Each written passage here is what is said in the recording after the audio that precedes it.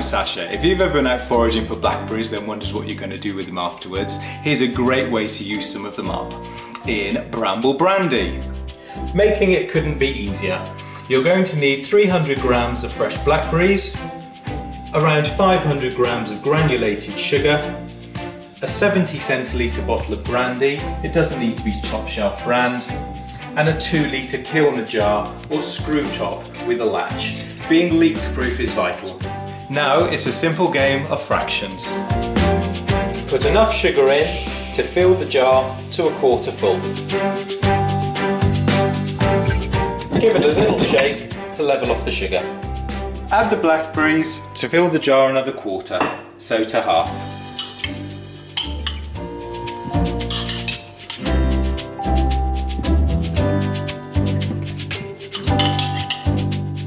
And don't miss any little escapees, they've all got to go in. Now pour in the brandy until the jar is about 3/4 full.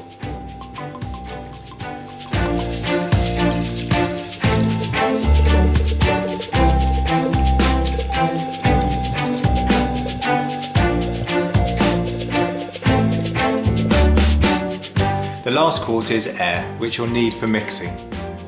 Now shake it daily for a couple of days until all the sugar is dissolved. Now store it in a dark, cool cupboard, but not a fridge, shaking it daily for a few weeks. Unlike other berry liqueurs, this one doesn't need straining. After a couple of weeks, the berries will simply dissolve, leaving you with a smooth, sweet, syrupy liqueur. Here's some from the last batch I made. Enjoy it over ice or with some cola. If you've enjoyed this video, why not subscribe below? Cheers!